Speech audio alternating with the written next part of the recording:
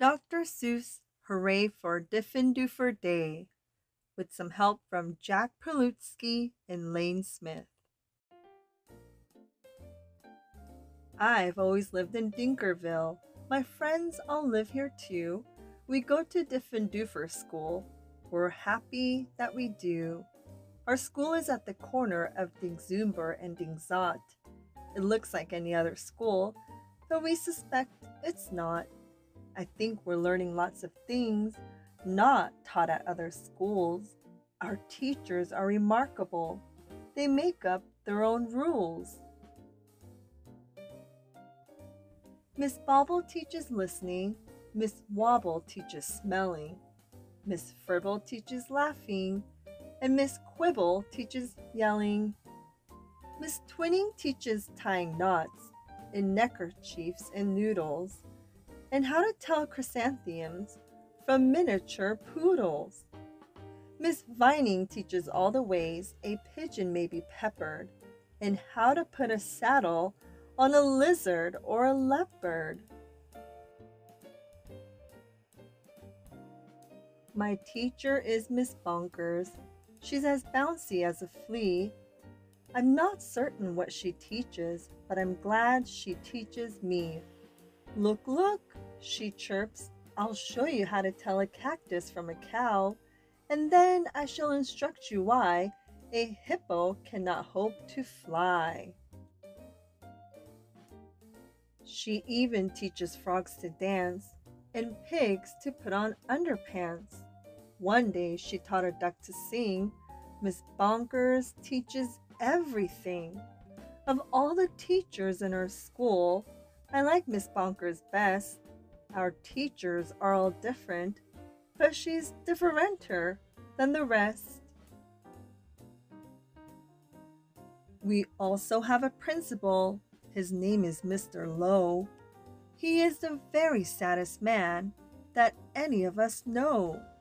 He mumbles, "Are they learning? This and that and such and such."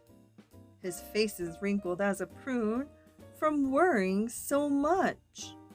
He breaks a lot of pencil points from pushing down too hard, and many dogs start barking as he mopes around the yard. We think he wears false eyebrows. In fact, we're sure it's so.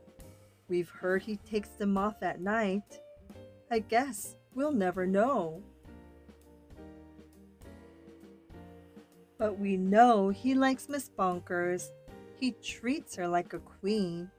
He's always there to watch her when she's on her trampoline. There are many other people who make Diffendoofer run. They are utterly amazing. I love every single one. Our nurse, Miss Clot, knows what to do when we've got sniffles or the flu. One day I had a splinter, so she bandaged me from head to toe. Mr. Plunger, our custodian, has fashioned a machine, a super zuper flooper do. It keeps the whole school clean. Our music teacher, Mrs. Fox, makes bagpipes out of straws and socks. Our art instructor, Mr. Breeze, paints pictures hanging by his knees. In science class with Mr. Katz, we learn to build robotic rats. In gym, we watch as Mr. Bear hoists elephants into the air. Miss Loon is our librarian. She hides behind the shelves and often cries out louder when we're reading to ourselves. We have 3 cooks, all named McMunch, who merrily prepare our lunch. They make us hot dogs, beans, and fries, plus things we do not recognize.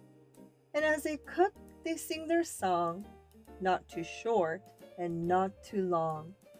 Roast and toast and slice and dice, cooking lunch is oh so nice. We were eating their concoctions, telling jokes and making noise, when Mr. Lowe appeared and howled, "Attention, girls and boys!" He began to fuss and fidget, scratch and mutter, sneeze and cough. He shook his head so hard we thought his eyebrows would come off. He wrung his hands, he cleared his throat, he shed a single tear, then sobbed, "I've something to announce, and that is why I'm here.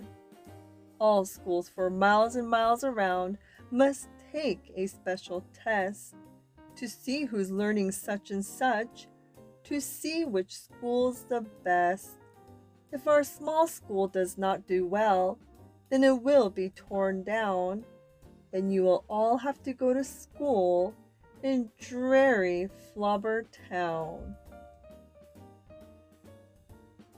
"Not Flobber Town!" we shouted, and we shuddered at the name, for everyone in Flobber Town does everything the same. It's miserable in Flobber Town. They dress in just one style. They sing one song. They never dance. They march in single file. They do not have a playground, and they do not have a park. Their lunches have no taste at all. Their dogs are scared to bark. Miss Bonkers rose. "Don't fret," she said.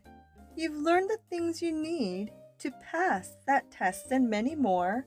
I'm certain you'll succeed. We've taught you that the earth is round, that red and white make pink, and something else that matters more.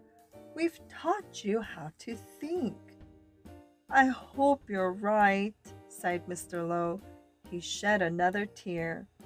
"The test is in 10 minutes, and you're taking it right here." We sat in shock and disbelief. "Oh no," we moaned. "Oh no." We were even more unhappy than unhappy Mr. Lowe. But then the test was handed out. "Yahoo!" we yelled. "Yahoo!" For it was filled with all the things that we all knew we knew. There were questions about noodles, about poodles, frogs, and yelling, about listening and laughing, and chrysanthemums and smelling. There are questions about other things we'd never seen or heard, and yet we somehow answered them, enjoying every word. 1 week later, after recess, Mr. Lowe mentored in. We'd never seen him smile before, but now he wore a grin. He soon began to giggle, then his giggle grew by half, and then it really happened. Mr. Lowe began to laugh. "You've saved our school! You've saved our school!" he jubilantly roared. "We got the very highest score!" He wrote it on the board.